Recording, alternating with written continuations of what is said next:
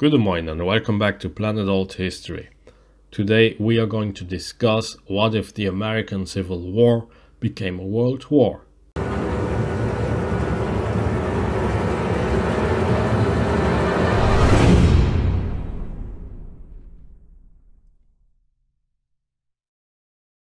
The American Civil War is mostly seen as a local event and an event that did not have a big influence outside of the US.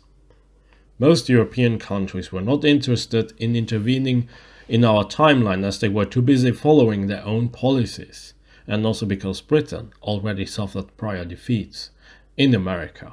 Spain was in a very weak position and France was the only country that was actively involved in the timeline in the Americas, mainly in Mexico. The idea was to install Maximilian I as Mexican emperor.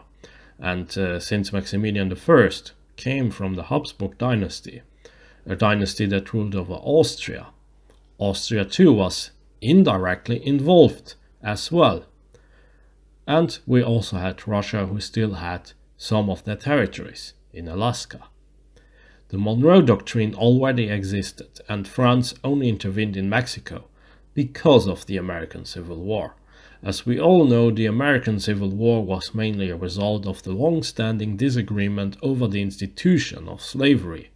Each state in the US had a huge amount of autonomy, and due to the differences, especially in terms of economy and social classes, the southern states declared their independence and launched an attack on Fort Sumter, South Carolina, in April 12, 1861.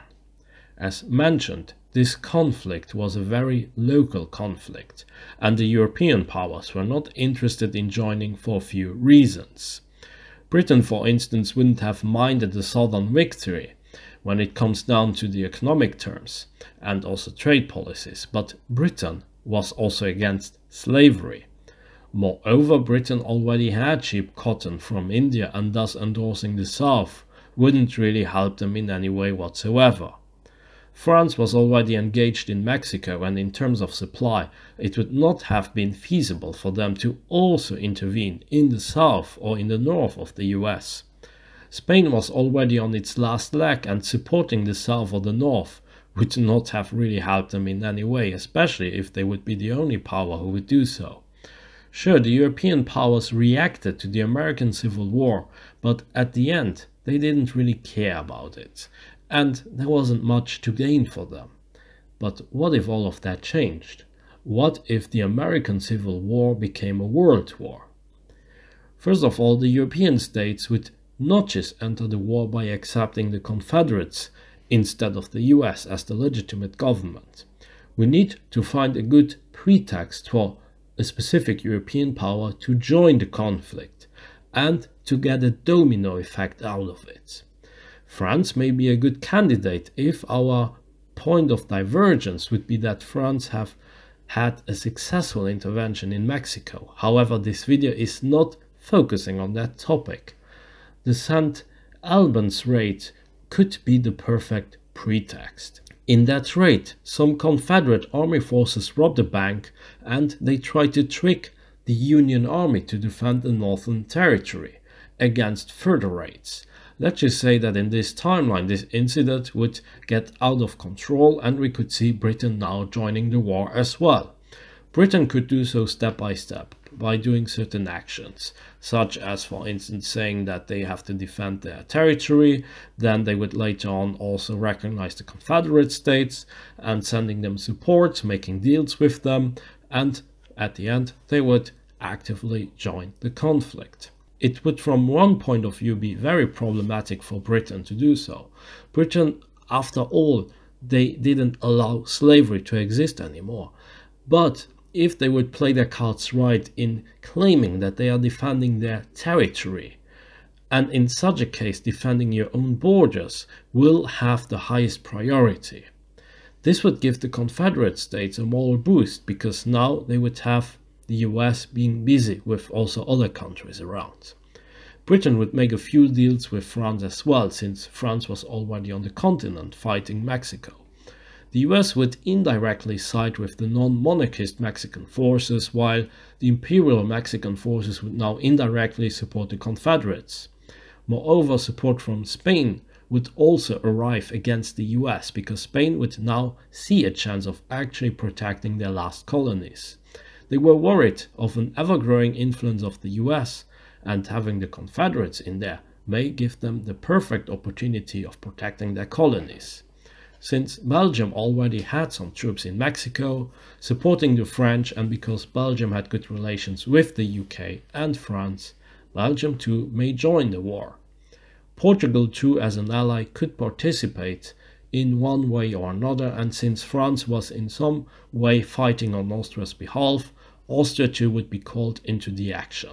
Prussia and Russia would start getting really worried about France, Britain and Austria getting too much power, too much influence all over the world and maybe even in Europe.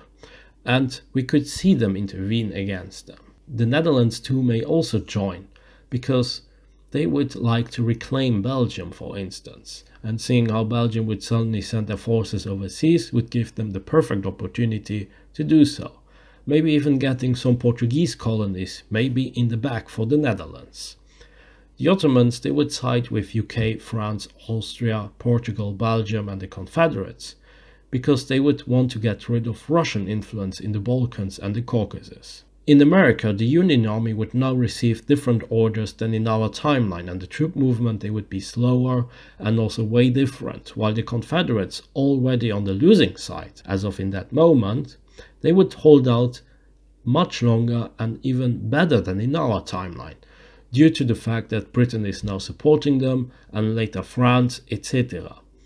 The Brits would then attack just barely by land and use their navy mostly to lead a naval invasion against continental USA. Russian troops in Alaska would not be numerous, or maybe even not exist almost at all, and still the Russians, they had the navy very close to nowadays Vancouver. Maybe they could make use of it, but it would not really make any difference whatsoever. Britain's weakness here would be the western part of Canada, but still there would not be really anything of value in there. In Mexico, most of the things, they would remain the same, only that now northern Mexico would be under pressure from Texas, and it's possible that the French and the Allies, as well as the Confederate troops, could connect with each other. Some Spanish troops, they could also tip the odds towards the French in here. The Union Army would not be able to win decisively, and very soon there would be reinforcements, naval invasions and attacks from left and from right. In Europe, Prussia, Russia and the Netherlands, they may convince the Italians to join the war efforts, but in the end Prussia would not be able to handle France, Belgium and Austria at the same time. Italy would give them some relief, but it would not be enough for victory.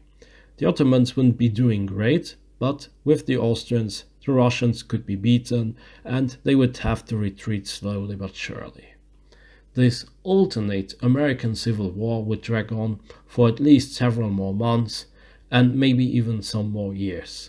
While the Union Army would win without the intervention of the Europeans, in this timeline the US would be damaged in a very considerable way and lose many battles. This would not be a total war, but the US would accept peace treaty in which they'd have to accept the independence of the Confederate States. France would be able to get Mexico on their side, and we would see a Mexican empire in here. Russia would probably lose Alaska to Britain, and several changes between them and the Ottomans would be made. The Ottomans may divide the Balkans with Austria. Austria would also gain some influence in Mexico, and Austria too would now get and become the more dominant state within the German sphere of influence, and perhaps even win back Silesia, and even place a Habsburg prince on the Polish puppet state. Italy would lose lands to the Austrians and the French, while the Netherlands would lose some territories to Belgium and perhaps even some parts of Indonesia to the Portuguese. The French would be very comfortable in Europe, expanding in German territories without getting problems with Britain. Why that? Austria too would have won, just like the Ottomans as well, and thus there would be a balance of power in here, just a very different one. Spain would keep their remaining colonies as a result of the Confederates becoming independent, and a golden circle would never come into existence because the Confederates in here, they would agree to not touch the Spanish colonies. The US would not automatically become weak, but it would be a huge blow for them. The US would still develop and industrialize, while Italy, the remnants of Prussia and also Russia would swear revenge. The US may also build much earlier on a bigger navy because they would have seen how important a naval defense would have been. What will happen next? Will the losing side wait for the right moment to strike back? Will reforms be made? Or will this become the new international order? And that's where we leave it for now.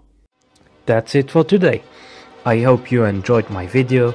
Be sure to like and subscribe, leave a comment, support me also on Patreon, and join my forum, forum.planetalthistory.ga. Until next time on Planet Alt History.